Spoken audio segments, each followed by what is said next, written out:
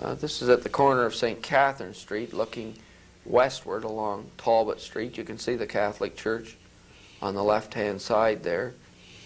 A winter scene about the turn of the century. Leave that on for a minute. That's a pretty picture. Most of those buildings are still standing. Yes, except the Capitol Theater is in that building on the left there, isn't it? Yeah. Yeah. Yeah, that's right too. Yeah.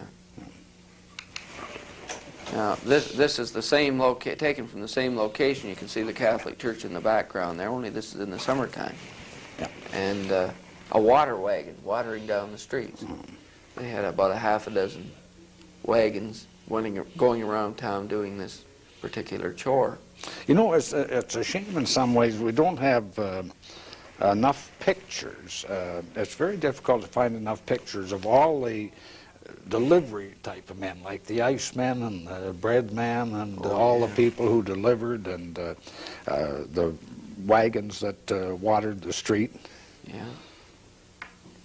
Yeah, this would have been taken after 1898 because of the brick pavement. That's right, and you can see the railway or the streetcar tracks, and you can see the brick paving in Talbot Street. So when was it paved? 1898. 1898. Yeah.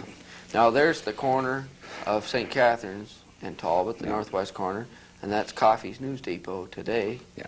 Now, Don, the man who built that building, or rather the woman who built that building, was what was his name?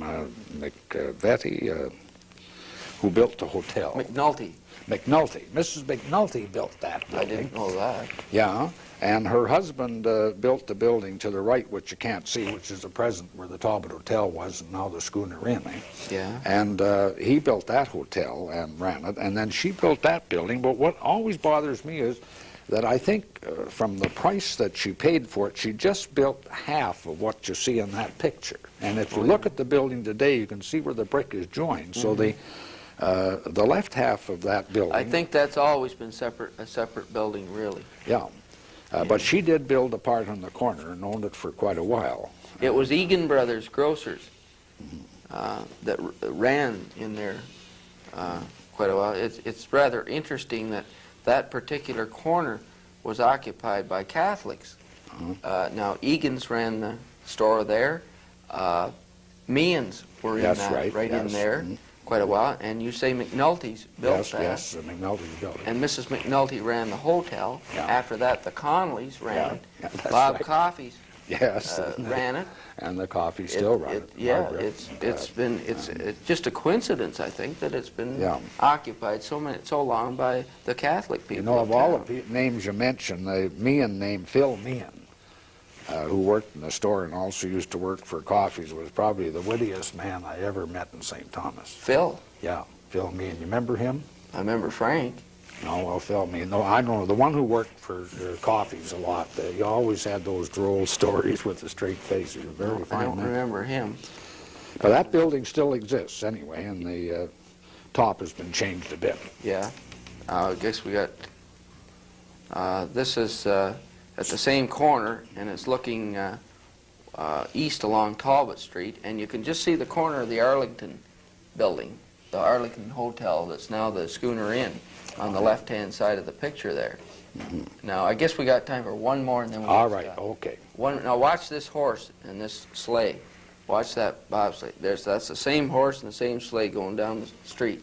Went right across, and the photographer took this picture going down. And that is going south on Railroad Street, eh? Yeah, Railway Street, which is now Princess Ave. Yeah, and that's the Imperial Bank building. Bank building, which is still there, eh? And Don, we just have 1 minute. Sometime I'd like to get through program and show all these pictures.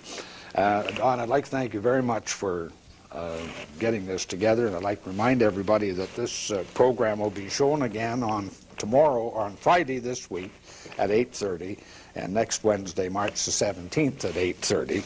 And I remind you once again that all these pictures are from this famous Cameron collection of pictures, and we'll see you again the second Wednesday in April, which is on the 9th of April. Now, Don, I don't know if I'm going to have you, or I don't know who I'm going to have.